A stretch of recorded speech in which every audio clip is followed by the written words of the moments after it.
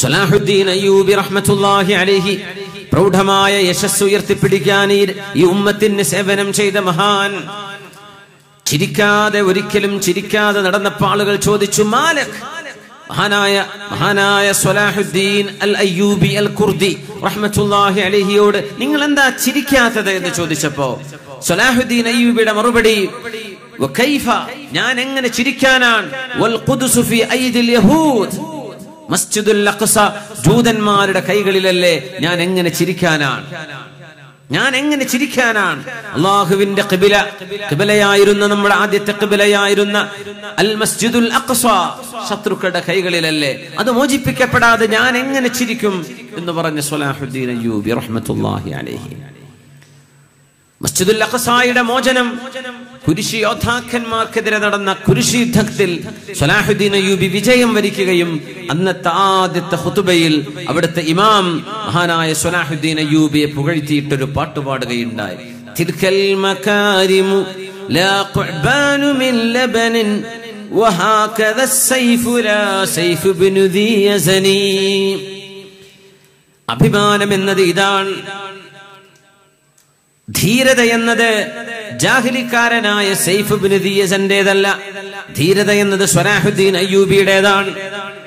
ആ സലാഹുദ്ദീൻ അയ്യൂബിയുടെ ഭാര്യ രാത്രി നേരത്ത് തന്റെ കൊട്ടാരത്തിൽ ആ മഹദി പേടിച്ച് വിറച്ച് സുബഹി നിസ്കാരത്തിന് നേരമായപ്പോൾ എണീറ്റപ്പോ പേടിക്കുകയും അട്ടഹസിക്കുകയും ചെയ്തപ്പോ ആളുകൾ ചോദിച്ചു രാജ്ഞിയോട്, എന്താ നിങ്ങൾ ഈ ഒച്ച വെക്കുന്നത്, എന്തു പറ്റി, കൊട്ടാരത്തിൽ ആരെങ്കിലും നിങ്ങൾ ഉപദ്രവിക്കാൻ കടന്നു വന്നോ, എന്തിനായി കരയുന്നത്, എന്തിനാണ് ഈ വാവിട്ട് കരയുന്നത്, എന്തു പറ്റി എന്ന് ചോദിച്ചപ്പോ സലാഹുദ്ദീൻ അയ്യൂബിയുടെ ഭാര്യ മഹദി കൊടുത്ത മറുപടി,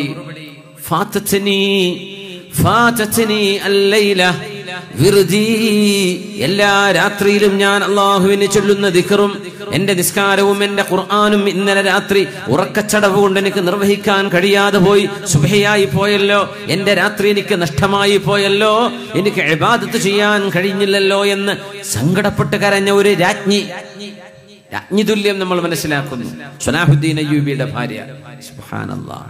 ഇവരാണ് ഈ ഉമ്മത്തിന്റെ ഏറ്റവും പ്രൗഢമായ പാരമ്പര്യത്തിന്റെ ശില്പികൾ എന്നാണ് നമ്മൾ മനസ്സിലാക്കുന്നത്. ഇസ്ലാമില്ലായിരുന്നുവെങ്കിൽ മുഅ്മിനെ നമുക്കൊന്നും ലോകത്ത് പുല്ലുവില ഉണ്ടാകുമായിരുന്നില്ല. ഉമർ ഇബ്നുൽ ഖത്താബ് തങ്ങളതാ പറയുന്നത്, മസ്ജിദുൽ അഖ്സയുടെ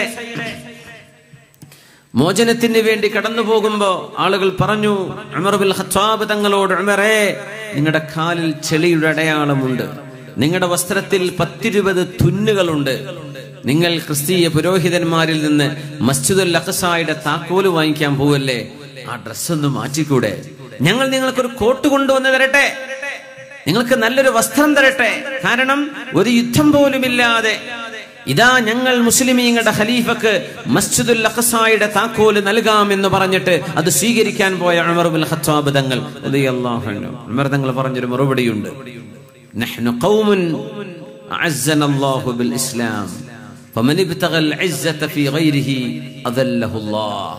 നമ്മൾ മുസ്ലിമീങ്ങളായപ്പോഴാണ് അല്ലാഹു ഇസ്സത്ത് തന്നത്, അഭിമാനം തന്നത്. അത് നമ്മൾ ഊരിവെച്ചാൽ മറ്റ് എന്തിട്ടണിഞ്ഞാലും നമുക്ക് അല്ലാഹു ഇസ്സത്ത് നൽകില്ല. അതുകൊണ്ട് എന്റെ ഇസ്സത്ത് എന്റെ വസ്ത്രത്തിലല്ല, എന്റെ ഇസ്ലാമിലാണ്, ഇത് മതി എന്ന് പറഞ്ഞ് തുന്നിപ്പിടിപ്പിച്ച വസ്ത്രവുമായി ക്രിസ്തീയ പാത്രിയാർക്കീസുമായി ചർച്ചയ്ക്ക് ചെന്ന മഹാനായ ഉമർ ഇബ്നുൽ ഖത്താബ് റളിയല്ലാഹു തആല അൻഹു.